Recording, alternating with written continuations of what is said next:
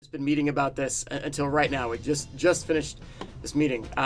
So we've got good news and we've got bad news for you guys today. I don't know if Sergio has talked at all about that yet.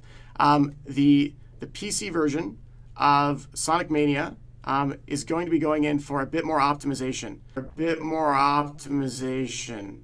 A bit more optimization.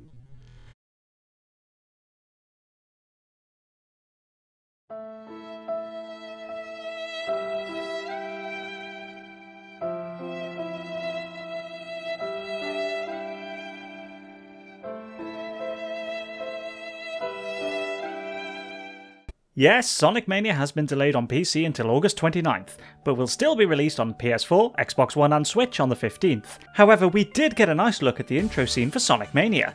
This is Theory Pop, let's take a quick look at that animated intro. At the start of the intro, Sonic, Tails and Knuckles are in an elevator. The elevator shows floors labelled 1, 2, 3, K and M. This is for Sonic 1, 2, 3, Knuckles and Mania. Sonic 4 is nowhere to be seen. This will please a lot of fans that disliked Sonic 4 because, let's face it, Sonic 4 was not very good, and Sonic Mania is effectively replacing Sonic 4 as the next canon game in the series after Sonic and Knuckles. While Sonic is running through this intro sequence, he dives into a giant ring, ending up in Studiopolis Zone, and other zones are visible through other rings. This may suggest a hub world, and the zones are accessed via these warp rings.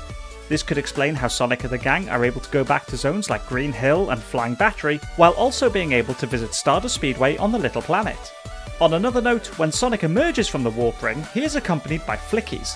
This is similar to the gameplay in Sonic 3D, where Sonic had to rescue Flickies and guide them to the giant ring at the end of each zone. This may just be a reference to that classic title, or could be a hint that we will see some sort of bonus for freeing more animals from badniks, or maybe some style of mission mode to find Flickies and take them to the end of each level. We only have to wait a few more days for Sonic Mania's release to find out exactly what goodies are in store for us.